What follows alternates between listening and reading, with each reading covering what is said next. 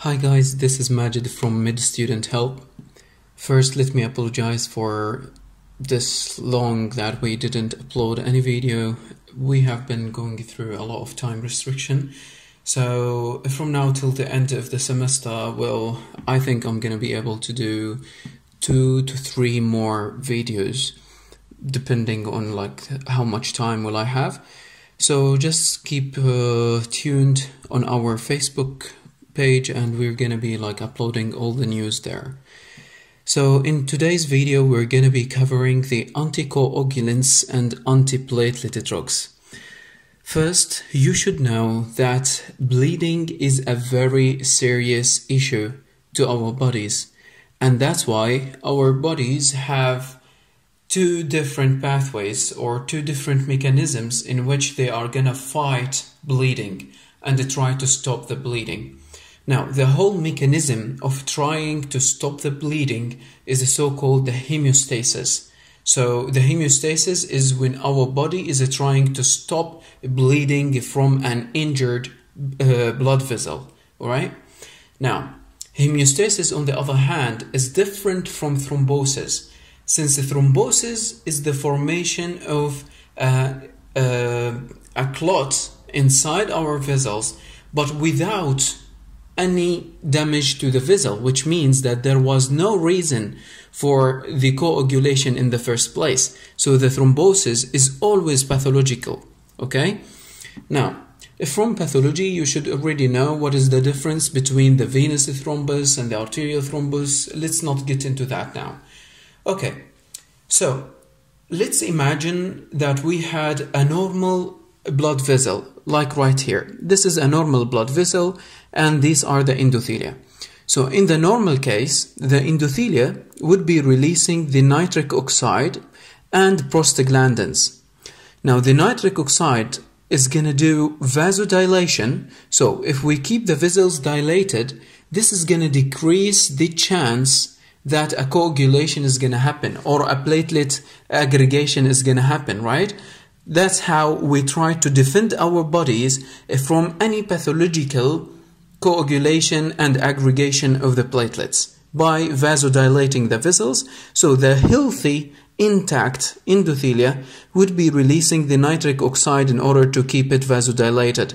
On the other hand, producing the prostaglandins is going to be inhibiting the platelet from aggregation. So we protect our vascular system from producing thrombus or forming thrombus by inhibiting the platelet aggregation by producing prostaglandins from the intact endothelia. Okay, now let's see what happens when there is a vascular damage. There is a damage here to the endothelia. So this is the blood vessel here, and here there is a damage to the endothelia. So, first of all, what you should know is that whenever the endothelia is injured, there is no longer production of the nitric oxide or the prostaglandin in this area. So in the area surrounding the injury only, there is going to be no more production of the nitric oxide or the prostaglandin, hence the injury. Okay, so if there is no nitric oxide, this means that there is no vasodilation, which results in vasoconstriction. Vasoconstriction is always bad, because the more vasoconstricted the vessel is, the more turbulence can happen, and there is a higher chance that a coagulation can happen or a platelet aggregation can happen, right? So this is causing like a risk to form a coagulation. And if there is no prostaglandin, this means that the platelets now can coagulate, and that's what's going to happen. So what is going to happen at the site of injury is a platelet aggregation, right? Why is that? Why did the platelet aggregate at the site of the injury? First, because there is no prostaglandin, and second, because the injured endothelia will represent a receptor on their surface, which is the so-called the von Willebrand factor, the VWF, the von Willebrand factor. So this factor that is going to be represented on the surface of the endothelia is going to attract the platelets to attach to this receptor. So when they attach here, they are gonna form some sort of a platelet plug on the site of injury. Now, when they attach here, they are gonna sense that there is a problem, so they are gonna release factors. We're talking now about the platelets that have aggregated at the site of the injury. They are producing factors. What factors? First, the thromboxane A2, the prothrombin, the ADP, serotonin, and the platelet activating factors. Now, what is the main function, or what is the main purpose of producing all of these factors from these aggregated platelets? So, when the platelets have aggregated here, they need more help. They need to call more platelets to come into the site of injury to aggregate here. And that's how they do it. They produce factors in order to attract more platelets, and when the platelets are gonna arrive to the site of injury, they are gonna get activated. Now, what does activation of thrombocytes or platelets mean? Activation of thrombocytes means the expression of a receptor called GP2A3B, so the glycoprotein 2A3B. Now, whenever the platelet that is activated gonna represent this receptor, the GP2A3B, this means that the fibrinogen that is circulating in the blood is gonna start forming bridges. So it is gonna start to connect the platelets through this GP2A3B. And now, when the platelets are all connected to each other, you can see now that they are capable of forming a bigger platelet block at the site of the injury. Okay? Now, this platelet block or MASH is gonna try its best to stop the bleeding at the site of injury, but in most of the cases, it is not gonna be enough. Okay?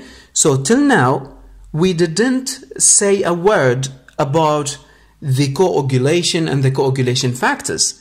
All what we have been talking about is the platelets, right? Okay, so we said that the endothelia got injured. It represented the von Willebrand factor. The platelets aggregated because of the absence of the prostaglandins and the representation of the von Willebrand factor. And when they got aggregated, they released factors, and these factors attracted more platelets to the site of injury, and these platelets got activated due to the platelet activating factor, and this has led to the expression of the glycoprotein 2A3B, and then fibrinogen linking or fibrinogen bridges have formed between the platelets to help them form a platelet block at the site of injury. Okay, so if this is not enough, or if there was a more severe injury to the blood vessel, the collagen fibers can be exposed to the circulation, right? So if for example, this was the collagen, if the collagen fibers got exposed to the circulation, this is going to lead to the activation of the so-called the intrinsic pathway of the coagulation. So how did the intrinsic pathway got activated? By being exposed to the collagen due to the vascular injury. Now, when it's activated, the first factor that is going to get activated is factor number 12. Activated factor number 12 is going to activate factor number 11. Activated factor number 11 is going to activate factor number 9. And then factor number 9, with the help of other factors, is going to activate factor number 10. Okay, let's stop here. Now, what about the extrinsic pathway? How does it get activated? The extrinsic pathway gets activated if there was an injury even to the surrounding tissues of the vessel. If there was an injury to this tissue that is surrounding the blood vessel, they are going to release a factor called TF, the tissue factor. So the tissue factor is going to activate factor number 7, and factor number 7, the activated form, is going to also activate factor number 10. So here the extrinsic and the intrinsic pathway, they become one, they overlap. Okay? Now, why is it called intrinsic and why is it called extrinsic? Of course, from the name, you can tell that intrinsic means that it is inside, because all of the factors that are used in the intrinsic pathway, they are all present in the blood. They were already in the serum, right? But in the extrinsic pathway, not all of them. Why? Because the tissue factor came from the tissues that were surrounding the blood vessel, not from inside the blood and the serum, right? That's why it's called extrinsic.